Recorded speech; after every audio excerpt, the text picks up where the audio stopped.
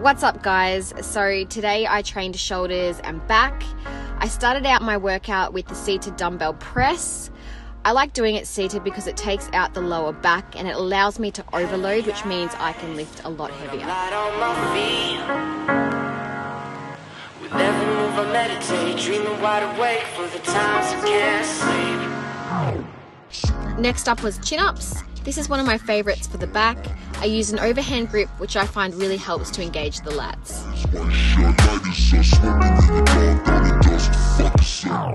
Moving on to my next exercise, this is called the Viking press.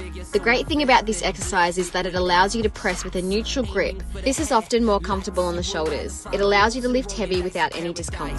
Yeah, sacrificing for the heist, taking everything I can, but keep your advice. This is the lat pull down. You can see I use the neutral grip attachment.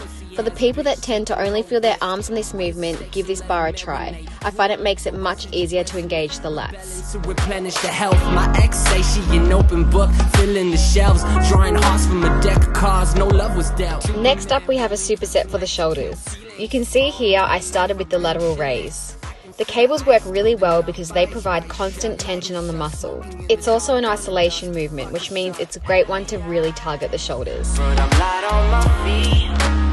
I then move straight into a single arm press. This is a slightly stronger movement which helps you to push past fatigue and really burn out those shoulders.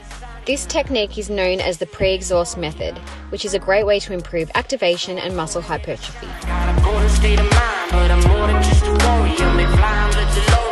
To finish up, I use the reverse fly machine. This movement is a great one to really fire up the rear delts.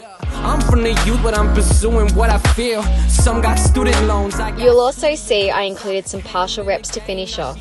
You're always stronger when you shorten the range of motion, so this is another great way to push past fatigue and really burn out the muscle. That's a wrap for my session today, guys. Thanks again for watching. Drop a comment, give this session a try for yourself, and I'll catch you next time.